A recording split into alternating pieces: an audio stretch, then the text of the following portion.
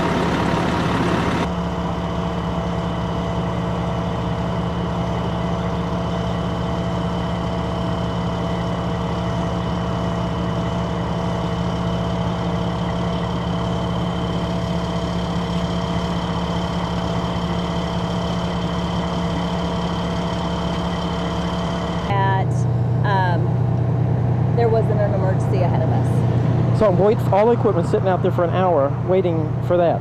Right, which is why I said what I said when when we did the assembly. Is I can't tell you how long we'll have it shut down because we're waiting on them. Yeah. The only reason why the ME and body car made it out was Centerpoint gave me an hour. I told the ME basically then, you know, we're not going to keep all the equipment tied up much longer than Centerpoint takes to cut the power and to where we can get the body out. If you're here, great. I know you need your photos, but if not, we're extracting without you because we've already been out here. Well, I heard the ME says, or the ME, I guess, what told you the body car wasn't coming until the power lines were gone? Yeah. So I called back and said, they're saying an hour, so if you want to take pictures of the guy in the car, you better be here in an hour. If not, we're getting the guy out. We're not waiting. And I'm sure it probably pissed off the ME, the one I spoke to at the office, but I've already had problems with him in the past. Yeah. So that little girl they've got, what's her name? She's fairly new. The one that was working last night. She's about, how many, 4 months old? I didn't see her. Oh, really? I had John Fraley both times, and that was my first time seeing John. John had gone back. He goes, "Why don't you give us your cell number when we ask you for a callback number?" It's like, to be honest, Michael Jones called me at 10 o'clock in the morning, wondering why I haven't called back with the ID of this guy, and it's not my job to ID the person that you take to there. And that's not my job, so I was at home. I politely said, don't call me at home, and hung up on him. And he doesn't, well, I don't remember that when I talked to him later in the evening. It's like, well, you know, you may not remember it, but I remember it, and my coworkers remember it quite vividly, because it took about an hour to fall asleep after that. I was so pissed. That's why I don't give out my cell phone. That's the best way to do it. I'll tell you. Okay. All right, now let's get on this thing here. Let's see if we can get some light up here. Sorry it took so long, but we were trying to get like some of the information taken care of. Yeah, I got other emergencies too. I know it. Yeah, I'm sorry. I was a little, yeah. All right. Rosalie Stafford, ROSALIE-STAFFORD. We're at the intersection of North Point Drive and Loop 490. Hold on. Okay. Ready? Yep. Rosalie Stafford, ROSALIE-STAFFORD. We are at the intersection of Northpark Drive and Loop 494 in Kingwood in Montgomery County. At approximately 4:40 this morning, a 2000 Ford Expedition was traveling southbound on Loop 494. It disregarded a red light and broadsided a 1987 Buick Grand National. The Ford continued on through the grass into some bushes that separate the grass embankment from the railroad tracks before coming to a rest. The white male driver that appears to be in his early 20s of the Buick was pronounced deceased here at the scene. The driver of the Ford Expedition was an 18-year-old white male. He and his 17-year-old passengers were transported to Bentop Hospital, and the train's gone. Okay, we have the driver of the Ford Expedition was a white male who was 18 years old. He had 3 passengers in his vehicle, 2 females and a male, ranging in ages from 16 to 17. Everyone was taken to area hospitals. 2 were taken to Northeast Medical Center, and 2 were taken to Bentop. What kind of conditions?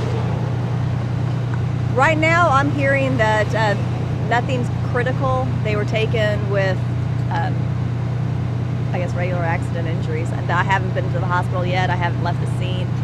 I did speak to an officer who did go to get mandatory blood off of the driver, and he did see signs of impairment at the hospital. So alcohol or possibly drugs may have contributed to this accident. We won't know until we get blood results back. And in our fatal, Hispanic male or white? It's a white male, approximately in his early 20s, from what he looks like. We haven't ID'd him yet. We're waiting on the JP and the funeral home to come out. Okay, this is a little different scene working in Montgomery County over Harris County. The only difference is we call a JP out, and they don't send a body car. It usually is a funeral home.